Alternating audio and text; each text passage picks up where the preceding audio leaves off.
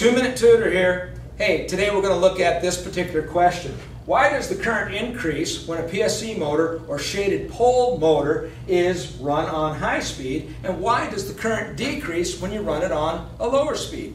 Well, first of all, you have to reference what kind of windings are being used inside of these particular motors. They are a split phase type motor, so you have pole windings of both start and run. And these windings are going to determine first the speed of the motor when it's getting its proper amp draw.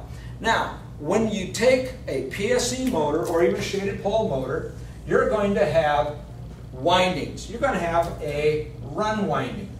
And in that run winding, we're going to tap on it, or we're going to tap into it, and we're going to have several different resistances within that run winding.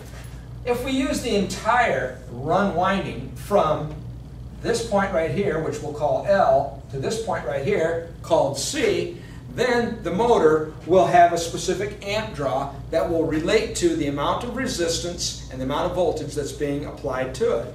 But what if we took the winding and we shortened it up? And let's say we put a tap in here. We'll call that M. And now, when we supply power to it, instead of supplying power to L and go out C, now we'll supply power to M and we'll go out C. Now, the amount of resistance has dropped. There is less resistance in the winding. That means, according to Ohm's law, you're going to have more amp draw. With voltage remaining constant and the resistance dropping, the amp draw has to go up. But wait, let's go a step further. Let's go down into the winding and go down, and we'll tap into the winding even a little further down, and we'll call this one H. And with this configuration, the power, if it comes in on H, it's now going to go through even less winding. Now, if it's going through less winding, that means less resistance. That means more amp draw with voltage remaining constant. Now, what's going to happen with the motor? Well, with a PSC motor, if you're running on high speed, H, you're going to have a certain amp draw that's going to go with that. And that amp draw, we'll just say, for instance, is 5 amps.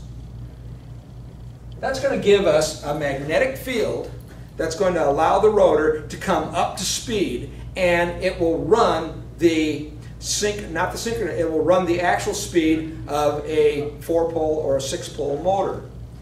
Now, if I add more resistance by changing the winding from high to medium, now with going through more resistance, that's going to cause maybe the amp draw to drop to 4 amps. At 4 amps, my magnetic field is not going to be as strong, and the rotor is going to slip, and it's going to go slower.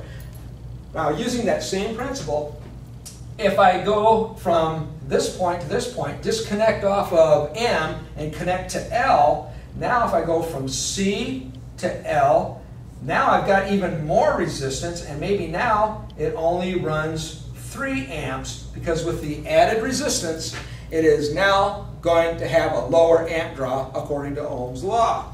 With 3 amps, my magnetic field has dropped even further, and with a drop in the magnetic field, the motor is going to slip, the rotor is going to slip even more, giving me a lower speed. So, why is the current higher on high speed? Because the resistance is lower.